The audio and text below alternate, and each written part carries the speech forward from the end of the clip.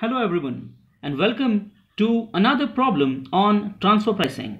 This is the third problem in series that we are solving on transfer pricing. By the way, whichever problem we are doing, it is of a different type. So I would recommend you to watch each and every type of problem, each and every video, so that you would be aware of all the types of problems that you can probably get in your university examinations based on transfer pricing. Here we go with the question. A company has a policy of fixing the transfer price on cost plus 20% of ROI basis. That means the transfer price is equal to the total cost per unit plus 20% of return on investment. Now the following information is available for us. What we have is we have fixed assets 12,50,000, we have current assets 7,50,000, and also the debtors are 5 lakh rupees. Annual fixed cost of the division is given to as 20 lakh rupees. But this is in total. For the calculation of total cost per unit, we'll have to divide this by the number of units. Let's see how it could be done when we'll deal with the solution. The variable cost per unit is 50 rupees again. That is per unit now. The budgeted volume over here is 2 lakh units. That means in the whole year, the company has planned to produce 2 lakh units, and all the above costs are on the basis of 2 lakh units only. Now, what is expected from us? What are the questions? Number 1, determine the transfer price for the division based on the above method, that is cost plus 20% of ROI.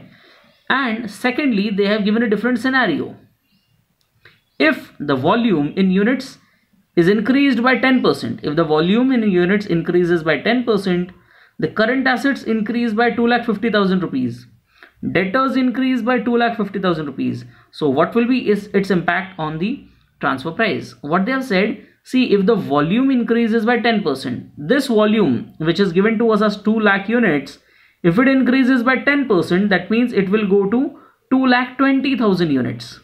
So if it goes to 2,20,000 units, the current assets are going to increase by 2,50,000 rupees, and the debtors will also increase by 2,50,000 rupees. So what will be its impact on the transfer price? That is what is asked over here. Now let's move to understand the solution of it. Okay, the first question is to calculate the transfer price. Now we know the method used over here for calculation of transfer price is cost plus 20% of ROI, that is given in the question itself. So first we need to calculate the total cost per unit. Here we know that the fixed cost given to us is 20 lakh rupees. Fixed cost given to us in total is 20 lakh rupees. The volume is given to us as 2 lakh units. Number of units produced in the whole year would be 2 lakh units. So if we have to calculate the fixed cost per unit, what we will have to do is divide the total fixed cost by the number of units. That is, we'll divide 20 lakh rupees by 2 lakh units. So 20 lakhs upon 2 lakh gives us 10 rupees per unit. Fixed cost per unit is 10 rupees per unit. That is the fixed cost per unit.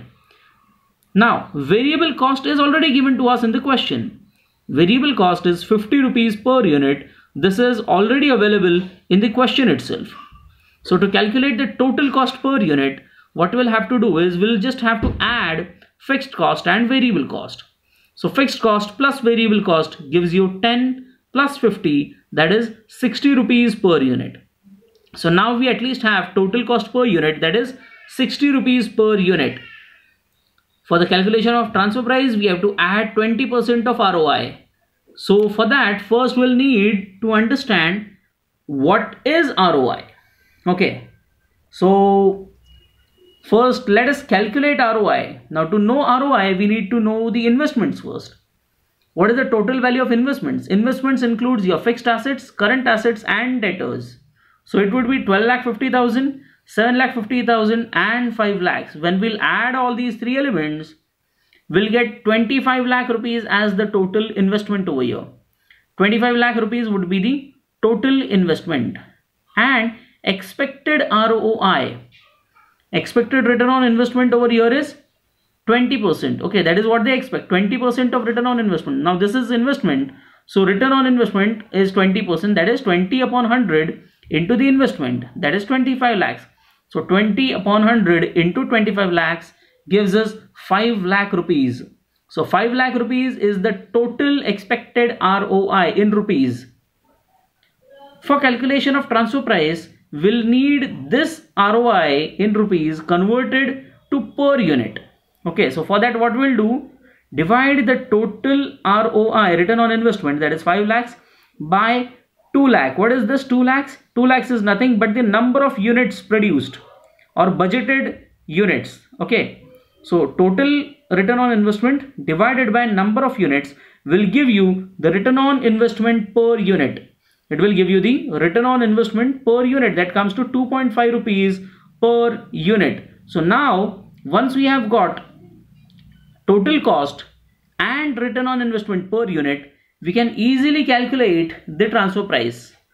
According to the given method in the question, they have said that transfer price is total cost plus ROI per unit. The company follows this formula of transfer price, that is equal to total cost plus return on investment per unit. We know, we have calculated the total cost per unit is 60 rupees plus return on investment per unit is 2.5 rupees. So the total transfer price, the transfer price for this company comes down to 62.5 rupees per unit. 62.5 rupees per unit, that is 62 rupees 50 paise per unit is the transfer price as per the given information for the company. This was the first question, the solution to the first question or the first part of this question. Let's move to the second part, the scenario that they have given to us. Yes, the scenario given to us is if the volume increases by 10%, if the total budgeted volume, if it increases by 10%, the new volume would be 2,20,000 units. Why? Because we know the original number of units budgeted were 2 lakh units. 10% of 2 lakhs would be 20,000. So when we add 10%, that is 20,000 to the original volume of 2 lakh rupees, what will happen is the total budgeted volume will now come to 2,20,000 units. The impact of this is already given in the question. They said because the volume is increased by 10%, the current assets required would increase by 2.5 lakhs, that is 2,50,000 rupees. Original current assets given in the question are 7,50,000 plus the addition of 2,50,000 because of the additional volume. The total of current assets comes to 10 lakh rupees. So the total current assets come to 10 lakh rupees. Debtors will also increase. What they have said, if you increase the volume by 10%, the debtors will also increase by 2.5 lakhs. That is, original debtors were 5 lakhs plus the new volume, the new value of debtors 2,50,000. Total value of debtors comes to 7,50,000 rupees. The total value of debtors comes to 7,50,000 rupees. Now, we'll have to consider the new investment now. For calculation of ROI, we'll consider the new investment. So that the formula would be same, fixed assets plus current assets plus debtors. Here we know fixed assets are 12,50,000, that has not changed. Current assets has changed to 10 lakh rupees and debtors have also changed to 7.5 lakhs, that is 7,50,000 rupees. So fixed assets plus current assets plus debtors, the total comes to 30 lakh rupees. So the total investment in this case now would be 30 lakh rupees. ROI is estimated at 20%. 20% of the investment, that is 20 upon 100 multiplied by 30 lakhs. 20% of 30 lakhs is 6 lakhs rupees. So the total return on investment expected is 6 lakh rupees. So ROI per unit, return on investment per unit would be now, when you have to calculate the return on investment per unit, we'll have to divide this total return on investment by number of units. 6 lakhs divided by 2,20,000. Why 2,20,000? Because this is the new investment that we have received. This is the new number of units, the new budget. By adding 10% of the original volume, the new number of units is 2,20,000.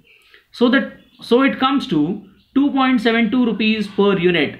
Return on investment per unit comes to 2.72 rupees per unit. It comes to 2 rupees 72 paise per unit.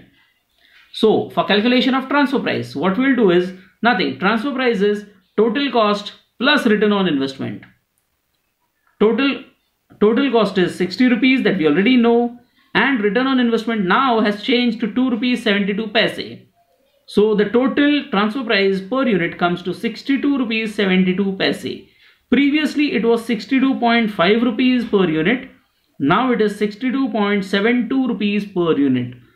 So because of the changed scenario, what we see over here is the transfer price has increased by 22 paise per unit. The transfer price increases by 22 paise or 0.22 rupees per unit. That is the impact of the change in volume given in the second scenario. So in this way, now if you all see here, in this question they have not asked you to take any decision. So when they have not asked, you just have to calculate and give the proper answers and give the proper solution to it. That's it. I hope you understood this question. If you still have got any queries, any problems, you can comment in the comment section. You can ask below this video. You can ask all your queries and your queries would be resolved. Thank you all.